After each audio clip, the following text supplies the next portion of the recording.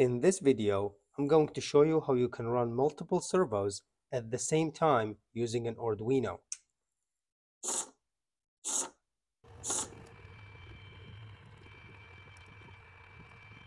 I promised one of my viewers to make this video, so let's get started by looking at the component. Right here we have an external power to power the servos. We have here the PCA9685 16-channel servo driver, and this is our Arduino over here, and we have 4 servos. You can connect up to 16 servos, but I have 4 here for demo purposes. Now let's look at the wiring. To simplify things, I disconnected the servos and I only left one here at the end so you can see how the servo is connected. You basically follow the colors and it's really easy. You can connect your servo to any of these channels like so. So I'm going to remove this one here to keep things simple. Over here we have the external power and it is connected to this external power terminal, and you can see there is a ground side and there is a voltage side. So that's out of the way. The only piece that's left is the wiring to the Arduino. Let me see if my camera can focus here. And as you can see, we have a ground pin. So that's going to go to the ground on the Arduino. On the other end, we have the voltage pin, the VCC. This is going to go to the 5 volt on the Arduino. The only 2 wires left are the yellow one and the blue one over here in the middle. And those are the SDA and the SCL. They do go to the SDA and SCL on the Arduino. If you do not have them labeled as SDA or SCL, they are pin A4 and A5. I will leave those also on comment in the code when we look at it. These are the wires on the Arduino. As you can see, there is the SCL and SDA. There is a ground pin and a VCC, or the voltage pin, which is the 5 volt.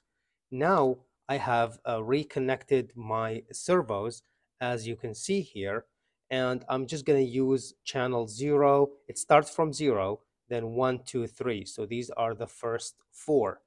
And the reason we need an external power, we cannot really power these servos directly from the Arduino because they do need too much current. Every time you have a motor or something that needs too much current, usually you need an external power supply.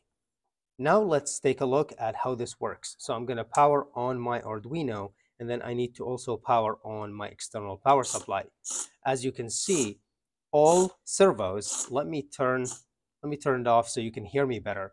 But as you can see, all servos visually looks like they are running at the same time, even though the Arduino cannot actually handle multi-thread code, but there is just no delay. So it's still, the loop is calling them one after the other, but it looks like it's happening at the same time.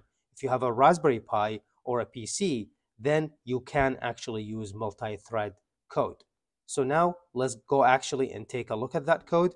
I'm going to simplify it for you and make it as simple as possible, and then you can modify and upgrade from there. Let's take a quick look at the code, which I will share in the description of this video. First, we have the libraries that we are including, and then I left a comment here for you about connecting the wires. So you are going to connect the PCA9685 to pin A4 and A5.